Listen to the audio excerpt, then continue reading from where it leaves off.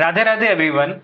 In this video, I will discuss with you three important DAX based interview questions which were recently asked in the Power BI interview at Wipro, which is a big MNC company you all know. These questions were provided to me by one of my LinkedIn connections. So thought of creating a video on this so that you all get to know about it and you can become more prepared for your upcoming interviews. So let's begin the video, and before that, please do like this video. It really motivates me to bring more useful videos for you all. Subscribe to the channel if you're new to it, and you can also follow me on Instagram, LearnWidGiggs. Alright, let's start with the first question. So you can see on the screen I have a table called shop table, and the similar kind of scenario was provided by the interviewer. So we have three columns: shop name, territory ID, territory sales. Now let me take you to the report view.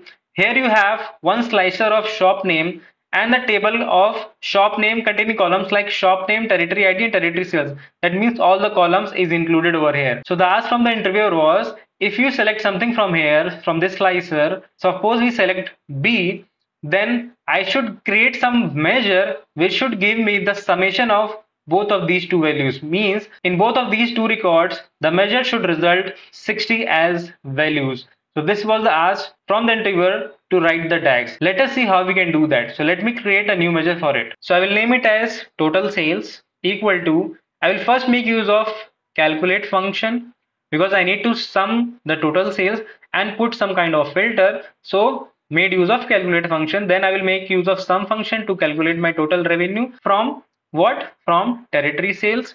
Done with the summation. Then my filter part will come. Filter part should contain something which should pass this particular test case. So many of you might think that selected value DAX function can be useful over here, but that is not right, because selected value will come into picture, should come into picture when you want to pass some kind of value, so that function will not be useful. So which function should be useful over here? It will be all selected, and I will give the table name under the argument of all selected, which is my shop table, which is this.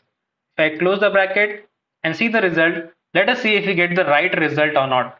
Let me pull the measure over here, and you can see we got the right result, which was 60 in both these two records, and total all also as 60. So basically all selected will come into picture when you need to provide some kind of filter context, and at the same time you want the external filter also to work on. This is a very good use case of all selected function, and I hope you got to learn from this particular use case. So let's move to the next question, and for that let me take you to the Word document that was shared by that person on LinkedIn. So you can see on the screen, this was the second question asked, and the question was, you have four tables that you can see on the screen: activity table, bridge table, client table, and date table.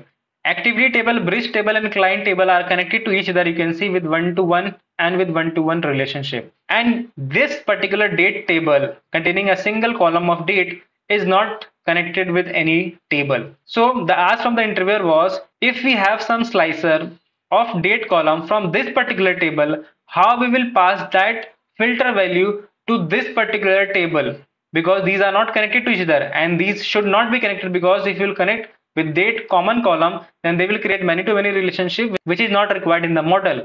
So how will you pass the value of date if we select something in the slicer to a measure which we will create over here in this client table? So whenever this kind of question comes in the interview, and if you have to pass some kind of value and the table is not connected with the other tables, then the DAX function that you have to answer in front of the interviewer is selected value DAX function. So as a candidate, you should answer that. So whenever we will create any measure in this client table, in the filter part, we will pass the values of the slicer of date column in this particular table using selected value DAX function. So I hope this is clear to you, and this is also very frequently asked. Now let me take you to the third question, which is very important real-time use case and very important interview question. So you can see on the screen I have a table called employee table, and it has three columns: employee name, average points, week number. You can also see the raw file that was provided by that person on LinkedIn. He mentioned what was asked by the interviewer. So the same kind of table I have created in Power BI,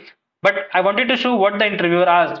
He mentioned write the DAX to find the highest average points in a KPI card visual. So I should create a card visual, and it should show me the highest average point among these employees. So maybe many of you will think that okay, we'll just take the average of all the values and show it in that KPI card. No, that is not the right answer, and that is not is expected by the interviewer. What is expected by the interviewer? Let me tell you and explain you. For that, I will take you to the Excel sheet, and you see on the screen, I have the employees whose names are A, B, C, D. So the average point of A is 63.3, which is basically 50, 80 plus 60 by divided by 3, which will result 63.3. Similarly, for B, it will be 100, 58 and 68 summation divided by 3. Similarly, for C, 100 plus 68, which is 168 divided by 2, and that comes out to be 84. Similarly, for D, it is 79. Among these, which is the maximum highest average point, which is this employee C, which contains 84 as the average points. So the ask from the interviewer is how you can create a measure which directly should result me 84 in that. So this is not a straightforward question which many of you might think. This question you can only solve if your fundamentals are strong. So I hope you understood the question, what is expected from the interviewer. So let us go to that Power BI desktop and see how we can get the result. So here I will create a measure. So I will name it as highest points. So the first DAX function that you should think about over here is, since we have to calculate the highest average point, so max function should be used. Something related to max should be used over here. But since we have to go and traverse to every row of this particular employee table, so the iterator functions will come into picture, which works on row context. And so the best function which will be useful over here will be max x function. So I've used max x function. Now the first argument is table. It takes table as its first argument. Very, very important, what kind of table I should put over here. So many of you think we will just directly put the employee table and move forward. No. Why? Because I just showed you in the Excel sheet, we need to get the distinct values of employee names, which are only 4, A, B, C, D. Right? And how will I get the distinct values of employee name as a table, which should return as a table? That will be values function. Values function returns a single column table of unique values. So I have made use of values function, and under this I will make use of employee table. So my proper table is returned from this particular argument. Now one part is done. Now next part is we need to take the average, all the records where the employee name is A, right? So for that, what I will make use of? I will make use of average function. And average takes a column name, and my column name is my average points, which is this. Close the bracket of average, close the bracket of calculate. Let's see if this measure works or not. So I will pull a card visual and pull this particular measure, which is highest points. And you can clearly see we are not getting value as 84, which was expected. 84 is the right answer. We are getting what?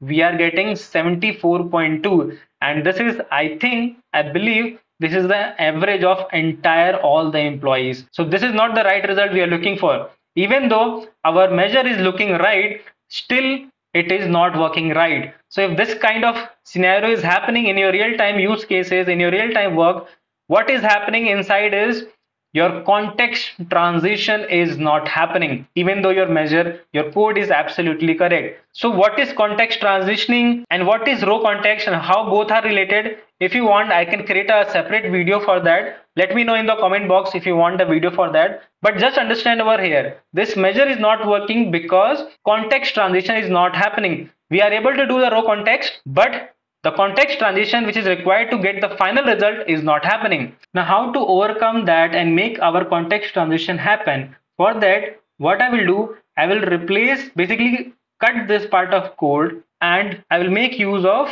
a measure which is basically AV underscore point and which exactly contains the same code. Means I have separately created that average of employee average points, the same code but created separately, because we need to make this measure work, and since we were directly using that code, it was not working. We created that code separately and then use that measure over here, and now let's see if that works or not. And you can clearly see now it works, and we have got the right result, which is 84. I hope you understood the solution. Share this with your friends and stay tuned for the upcoming videos. Thank you.